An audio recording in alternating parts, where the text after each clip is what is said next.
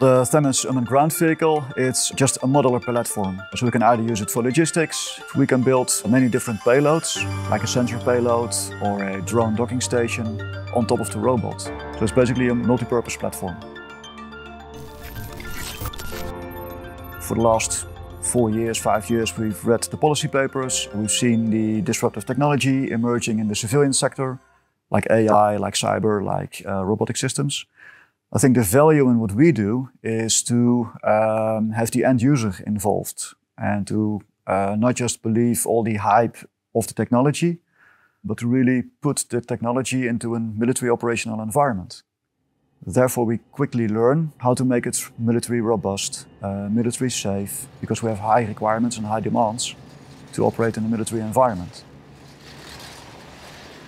Being at the prototype level, we see the first applications, the first possibilities of applying autonomy in unmanned systems. The first is within UAVs, so autonomous behavior for path planning, obstacle avoidance, and in the land domain, it's autonomous navigation.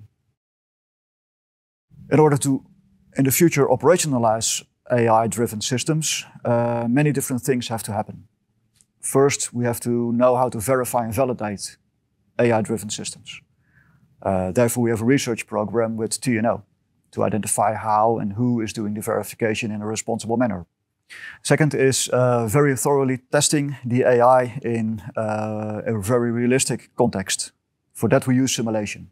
It's testing, testing, testing over and over again, so that we have sufficient trust in these systems and sufficient knowledge on how they operate and why they succeed and why they fail before we can think of moving on to operational deployment.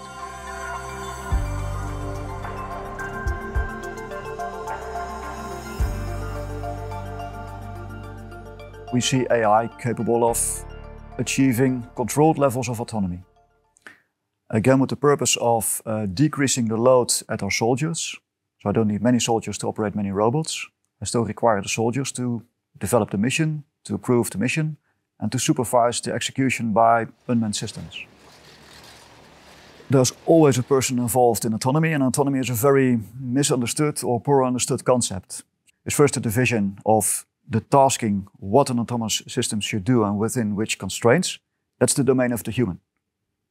The second is how to execute the ordered task within the constraints.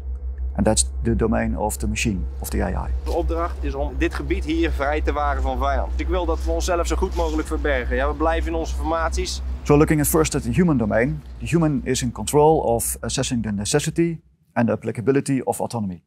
So it must be necessary to choose for autonomy. Think of electronic warfare and jamming conditions. And it must be applicable in the context. Now, autonomy is the possibility of an unmanned system to execute an ordered task. So the military commander orders the task for the unmanned systems to execute. The AI can help in developing the plan. The plan is presented to the military commander. He can adjust it or he can approve it. And then the plan is transferred to the robot. So the robot is specifically ordered what to do in terms of tasks and conditions and constraints. Then we believe that we have controllable autonomy.